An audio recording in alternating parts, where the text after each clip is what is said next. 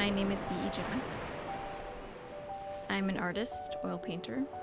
I'm a poet as well as a curator, writer, a juror. I've done a lot of things related to the arts, which I love. I see my voice as a conduit to portray art as a vital and necessary element in life. Art is life to me. No subject is off limits in my work. I'm very grateful to have had my work represented in various galleries and museums. I'm also a member of several amazing art organizations. I love collaborating with artists and patrons who share my passion in promoting the arts. One of the many groups I was fortunate to be part of was an art colony, where I began curating my own work along with the work of my fellow artists. Small exhibits became larger themed shows, which turned into a gallery and a publication where I was able to jury, curate, and publish the work of so many artists from over 60 countries. So absorbing as much art as possible from other artists is really a critical part of my daily routine. Art is a gift. I'm really just inspired by life. The environment greatly influences much of my work. I practice plein air painting when I can, and studio painting daily. Nature has truly been the greatest teacher for me.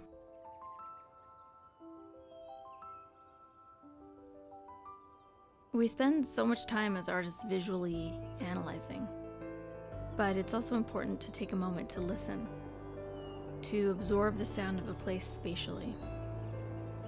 Sound converses with the visual in a remarkably dynamic way, both compositionally and emotionally. So when I go to places I've painted before or I've had an experience with before, I try to imagine it with another sense than what I've used formerly.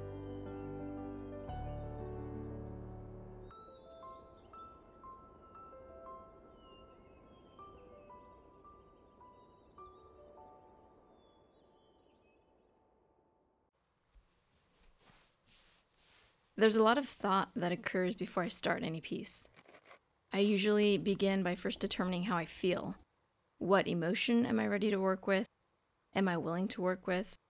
Color is usually a huge driver of the mood in my pieces. I think about this very early on, usually when I'm putting the paint down on the palette or even before that. Then I think about the size. This piece is being painted on an 8x6-inch gesso board. I consider the orientation of the piece, the composition, and the design. That is my foundation, and sometimes it changes along the way, which is part of the process. I work in oil and sometimes acrylic. Sometimes I'll start with a wash, and sometimes I don't. It all depends on if I want the substrate to show through in certain places or not. Music is a very important part of my process. The feeling can change throughout the duration of the work.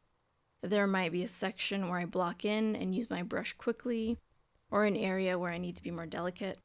I usually have a wide variety of brush sizes that I have on hand ready to use, but of course I do have some favorites. I also try to research my subject, the location, the place, and its history. I have actually painted these hills where I live many times, and I always try to reimagine it with fresh eyes whenever I go back to a familiar scape. I like to work with light in a more subtle manner. The skyscape in particular is of great interest to me.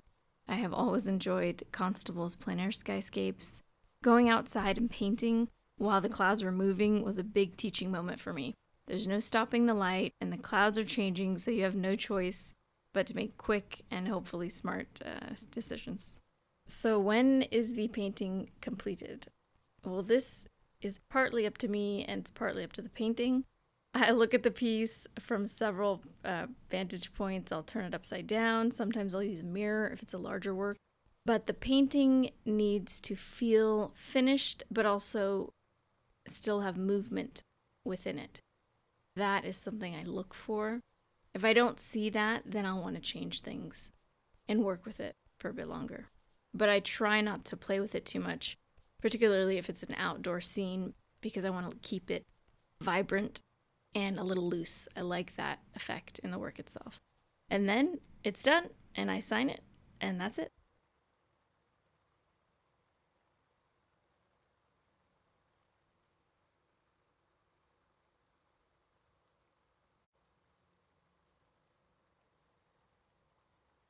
A huge part of how I learned how to paint was actually at the mini coves in Laguna Beach, California.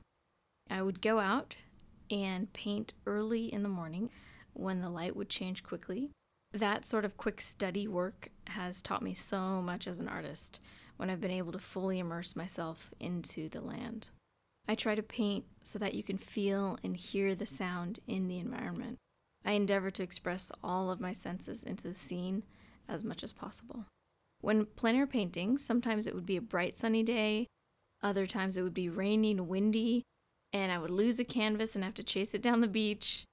So to me, this piece imbues that vibrance by the sea, which I tried to capture in short strokes and thicker, more painterly texture, which can give more movement and motion to a small-sized piece. And if a little sand gets mixed in there, then that's just the way it was meant to be. The title of this lava painting is A Story. I've been fascinated with volcanoes and all things of the earth for a very, very long time, possibly since birth. I really enjoy the challenge of painting cool and warm tones in the same painting. In order to create smaller streaks of the bright light that you can see in the lava, I will paint alla prima, so wet on wet, with a brighter yellow as the base and then a darker red hue above. Then I will take the back of my brush and draw in lines or roughly stipple to remove that darker paint and reveal that nice surprising contrast. Volcanoes are extraordinary and unpredictable, and I like to be a little bit unpredictable in my own work. It's been a good trait to develop, and nature has taught me to do that. I love the feeling of constant movement and creation in those kinds of places. I find that the smaller the piece, the more intimate I can make it. Sort of like a short poem with concentrated feeling in just a few words. I think about my small paintings like they are short haikus, given very intense emotion. My larger scale pieces reflect more on romanticism and a grander feeling. I sometimes paint larger paintings from smaller studies, and I do enjoy taking the larger work to another place with more color and layers. This is an example of taking a smaller study and creating a larger work from a 6x8 to a 24x18 inch painting.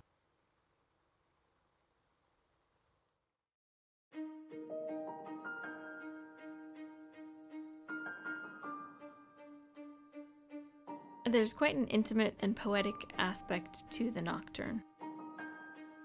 Being outside at night focuses my attention on specific things. The light, the dark, contrasts, harder shadows, softer shadows melting into black. Little vignettes and moments that I try to capture. When I take back an image and paint in the studio, I try to harken back to the feeling of that place or environment. I take everything into account, the sound, the heat, the cold, in order to express the nature of that place to me in a more pure way. I want the viewer to take all of those elements and create a new experience or moment.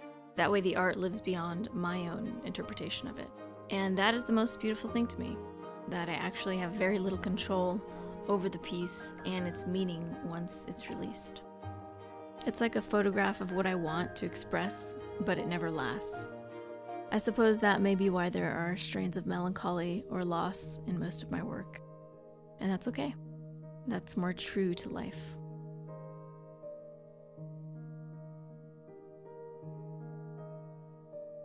To me, art is another language, another emotion I use to interact with as many people as possible. I hope my art can show our human connections, providing us with a broader awareness of our world, and can further our understanding and empathy towards each other. I also hope that my work can help someone remember a time or a place to feel something outside of what their current situation is. The life moments and places that I paint are all visual representations of our connections to each other.